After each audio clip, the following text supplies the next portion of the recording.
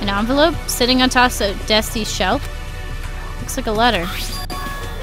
Academy Administrative Office. It's got quite a layer of dust. It's probably been sitting there for a while. Let's see what's inside. Isn't it kinda rude to go peeking? We'd be worse off not reading it, I suppose. When I opened the dust-covered envelope, I found a single sheet of paper inside. I began to read the words arranged there on the paper. Notice from the Academy Administrative Office. For many years, the Academy has dedicated itself to the cultivation of world-class talent. The Academy, operating under special government sanction, has a long-standing tradition of producing the highest quality graduates in all fields, many of whom are still flourishing in society. Nevertheless, it has come to pass that this glorious work must, for the time being, be placed on hold. We bitterly regret having to make this decision, but the grave problem which has arisen has our hands tied. However, this does not spell the end for the Academy. We fully intend to reinstate operations as soon as the aforementioned problem has been remedied.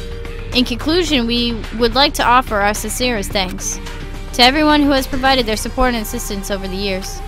And in ad adium, we would like to make it known that we are waiting to receive approval from the relevant branches of the government before formally ceasing operations here at the Academy. What the? I see. Fascinating. It seems the Academy has officially speaking closed its doors. And guessing by how much dust is on this letter, it probably didn't happen recently either. It could be feasibly have been written more than a year ago. So you're saying it's possible the Academy's doors have been shut for at least that long? The Puppet Master probably commandeered the abandoned Academy to use as the stage for his game. But when I got here just a few days ago, there was nothing to suggest the school had been shut down or anything. Besides, if the Academy had been closed, wouldn't news of that have spread around some? Especially if, as you said, it's been out of operation for a year or more? And yet, I never saw anything like that on the net. That would be the Puppet Master's hand at work. That's how he lured us all here. This is the kind of person who would build a courtroom and an execution ground inside a school. None of this should come as a surprise, though. All of this assumes that the letter is the real thing. If it is legitimate, though, that answers one of the biggest mysteries of the Academy. The reason we're the only students here is because the school's already been shut down. A simple yet elegant solution. Also, what do you think about this? We bitterly regret having to make this decision, but the grave problem which has arisen... What? Okay. Which has arisen has our hands tied. However, this does not spell the end to the Academy. We fully intend to reinstate operations as soon as the aforementioned problem has been remedied. The grave problem mentioned here? It sounds like the reason the Academy was forced to shut its doors. But do you think it could also have something to do with what's happening to us now? If it does, then this could turn into a valuable clue for us in our search for the Puppet Master's objective. However, at this point in time, we can't really say either way. That knowledge, only the Puppet Master has. Puppet Master's objective. His reason for trapping us here, doing this to us. If we figure that out, we can get out of here? Or... Anyway, I've got a pretty good idea what's here on the second floor. I can't say I didn't expect it, but there doesn't seem to be a way out on this floor either. I guess I just gotta hope the others found something more useful. Well, it's probably about time I headed back to the cafeteria.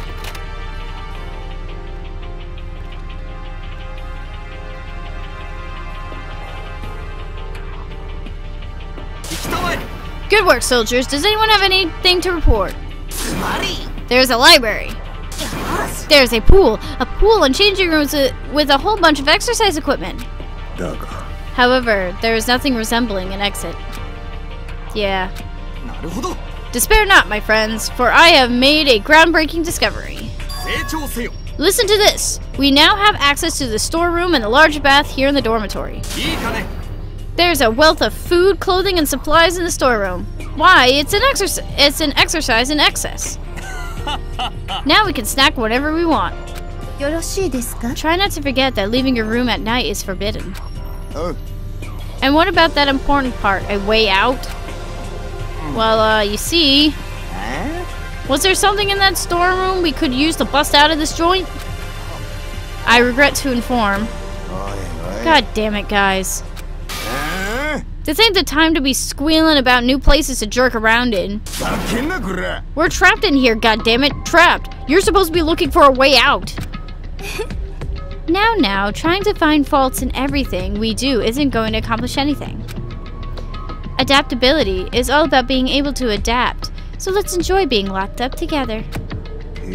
Screw that. Well, for the time being, continue recon, and if you find anything, you can make a report then. So we're done for the day? Yeah. And just like that, the temperature of the room dropped 10 degrees. Is this the Puppet Master's strategy? Build up our expectations, then knock us back down?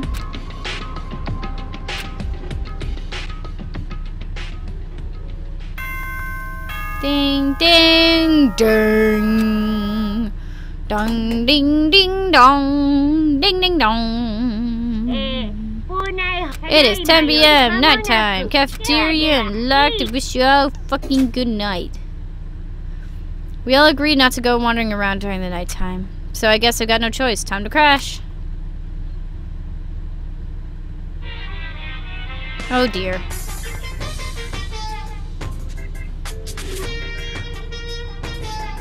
Hey, Mr. Monokuma, can I talk to you about something? I hate myself. I don't have any unique hobbies or special talents I can brag about. My grades are average and my reflexes are nothing to write home about either. If I study, I could probably make it into some university, find some new friends, maybe even a girlfriend. And that's exactly what I hate about myself. I figured it out. My life is just one big cut and paste job, isn't it? An uninspired knockoff. Isn't that right, Mr. Monokuma?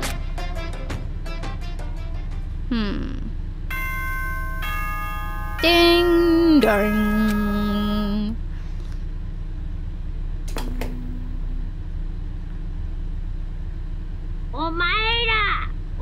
Seven a.m. Oh, yes, right. I just like to let you know that your lecture IDs have been updated.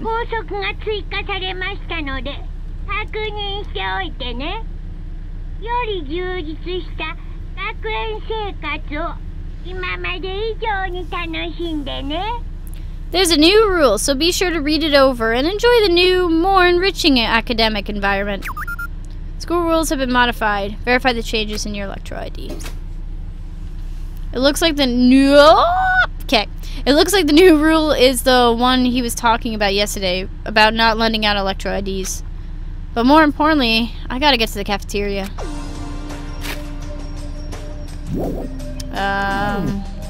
School rules. La, la, la, la, la, la. Mandatory. Villain. If the villain is not correctly, everybody's like, are forbidden to lend out. Oh. Forbidden lending out. Additional rules may be appended to this list if deemed necessary. Oh, so exciting. So exciting. Yes. Cafeteria. Is anybody hanging out? Morning time. It's a brand new day. Morning time. Boom.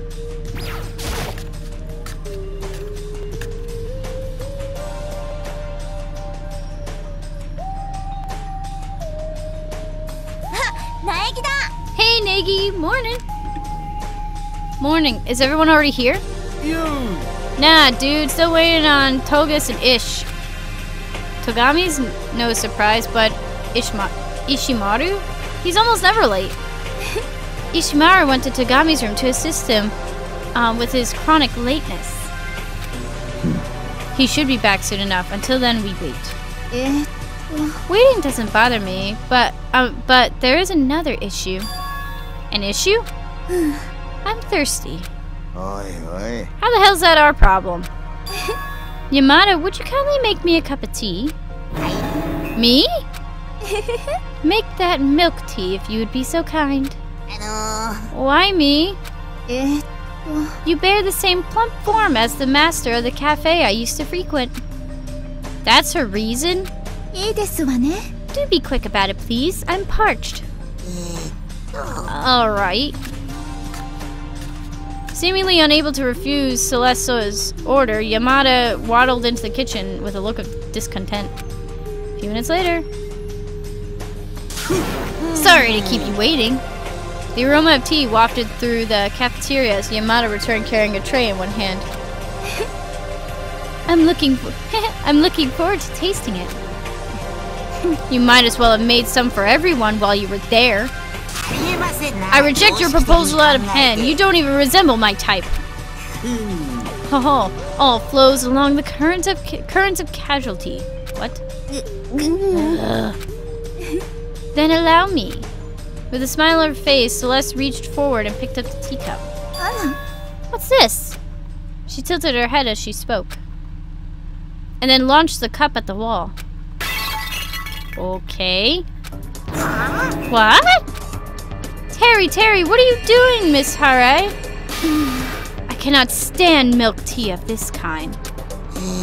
I am unable to comprehend. Let's say that hypothetically I was going to order a cup of tea at a nearby cafe. And when I do, the waitress asks me, would you like lemon or milk? In response, I tell her I want milk tea. The waitress comes back with my tea. She brings me a small dish of milk. I am the one who prefers to have the milk put in my tea as it's being brewed. Preparing it this way gives the tea its incomparable, more pleasant aroma. Further, choosing to add milk and lemon after the fact reduces the decision to that of picking a condiment. I, for one, question the legitimacy of glorifying such a choice as a menu item. As such, I will only acknowledge royal milk tea, brewed directly in milk. If I were to describe the looks on everyone's faces, like deer in the headlights is about the only way I could do it. So this is how you thank me? Are you for going out of my way to make you tea? I understand you're frustrated. In a cafe that serves both milk tea and royal milk tea, the latter is always the more expensive. Certainly that's because it takes more work to brew. However, what good is a menu item that doesn't take a little bit of effort to make? First of all, there is no menu item here. Shut your fucking trap. Go make me my goddamn tea, Porky. Wow.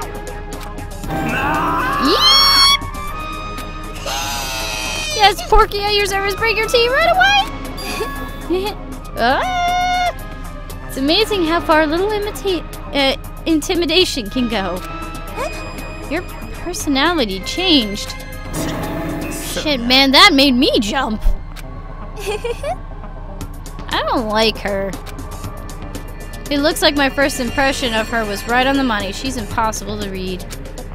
While everyone in the room was still trembling at our encounter with Celeste's true colors, the cafeteria door burst open and the person we were waiting for stepped through. Except... Attention soldiers. We have an unusual situation in our hands. Don't tell me Togami's dead! Togami's not coming out of his room. I rang the bell a number of times, but he wouldn't come out. Could he be pretending to be out? That would be ideal, but what if something happened to him? Everyone in the room understood what he meant by something, even without elaboration. Maybe we should split up and look for him. I'll have you know, I was planning to suggest the same thing. This is not the time to be trying to one-up each other. Alright, then I'll go try his room again. I won't stop ringing the bell until he comes out. Very well, the rest of us shall split up and search elsewhere. Before we're really too late. Anyway, we gotta hurry and find him. Now, where might Tagami have gone? It's possible he might be exploring the second floor again. Hint, hint. Fuck you, Celeste. Just fuck you.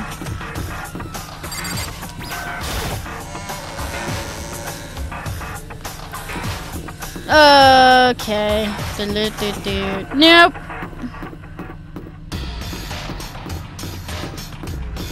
Stairs! You know what? There's probably stairs on the other side.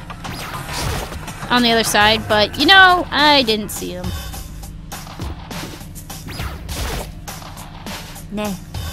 So you had the same idea? What? Based on what Tagami showed an interest in yesterday, you can make a pretty good guess as to where he is now, wouldn't you say? The thing he showed an interest in yesterday? What was that again?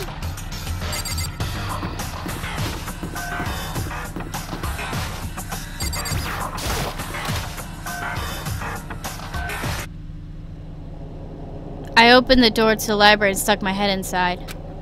And when I did, I let out a surprised gasp. Tagami? Oh. Thank God. The scene I bore witness to was so far outside my expectations it caught me off guard. What are you doing? What does it look like? What does it look like? I'm fishing or something? I'm reading. I'm reading. Be quiet. Oh, sorry. Wait, no.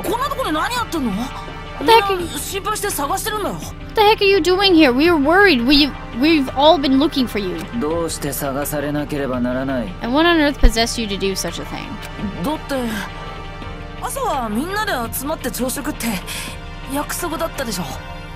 So, we all agreed to have breakfast together in the cafeteria, remember? I agreed to that? Give me a break. I can't even relax with a book around here. Tagami clapped his book shut and then stood up, slowly, like a shadow growing beneath the setting sun. And as he did, everyone else came clamoring into the library, having apparently overheard our conversation. So this is where you've been, Tagami? The heck you doing, man? We were worried. You had no reason whatsoever to worry about me. I was just reading a book. I've never read such a pedestrian novel before, but I thought it might be of some use in this situation. What were you reading?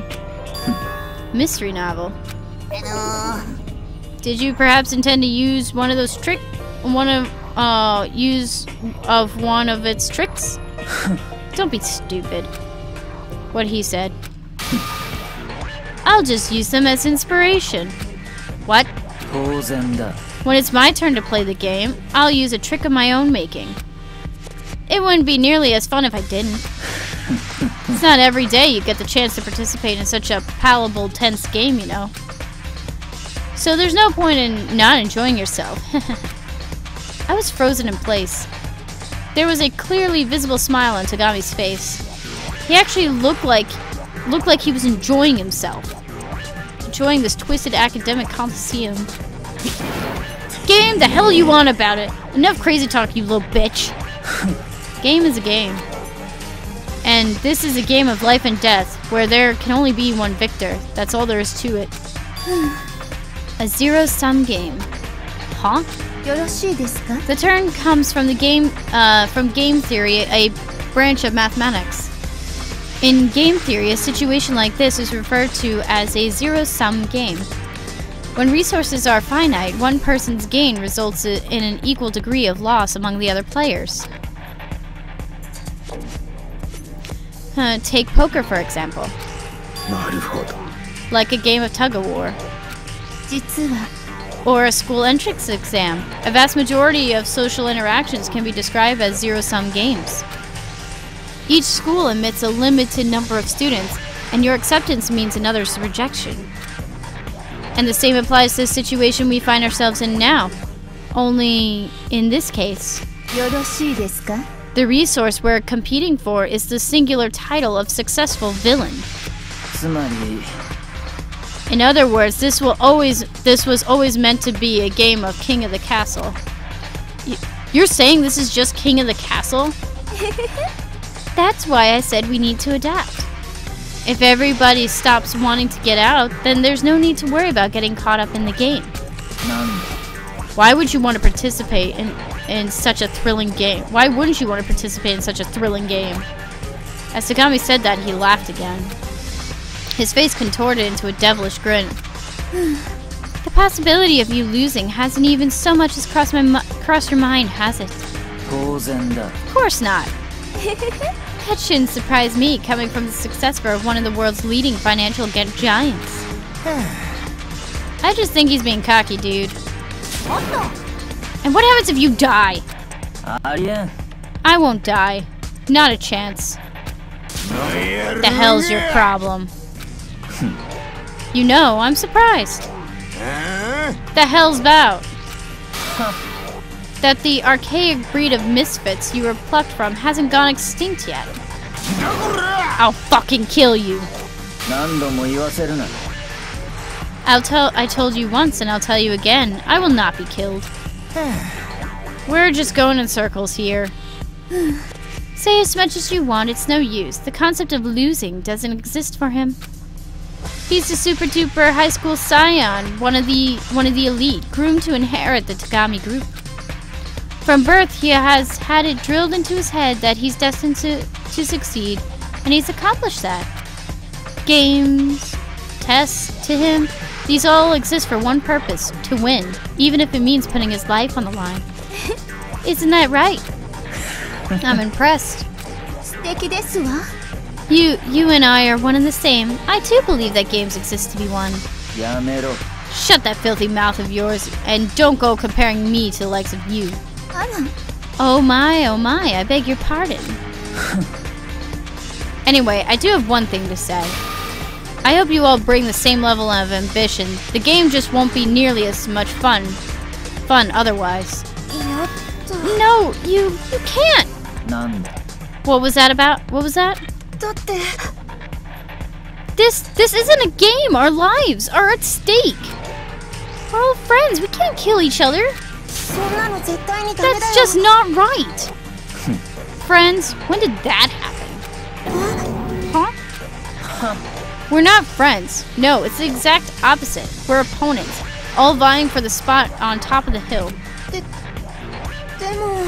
Still. But who said you can use that word?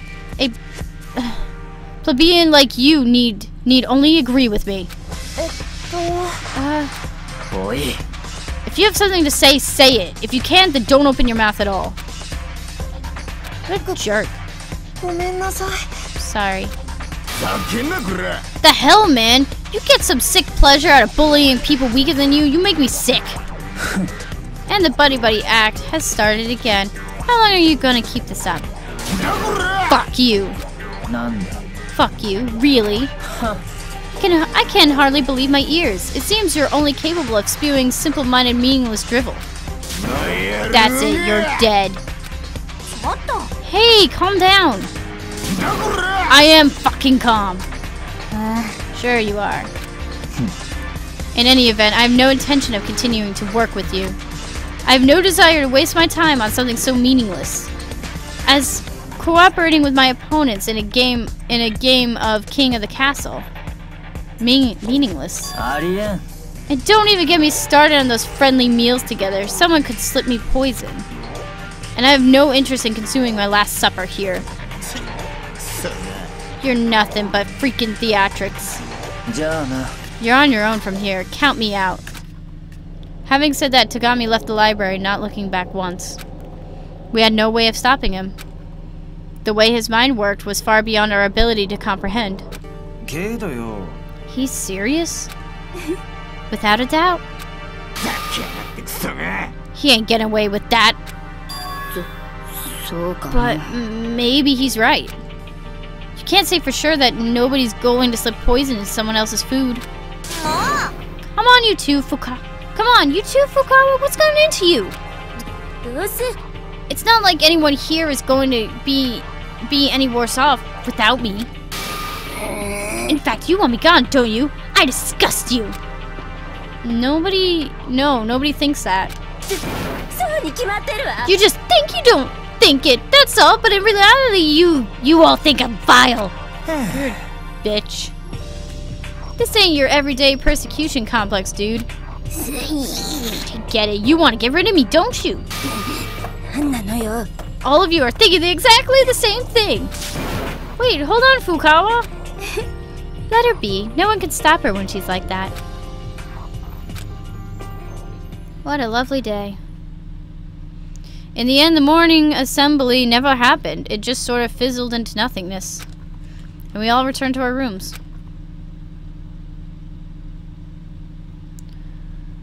What a way to start the day. I'm already exhausted. Unfortunately, that doesn't mean I can't just spend the rest of my day doing nothing. I should find some way to take my mind off things. Free time!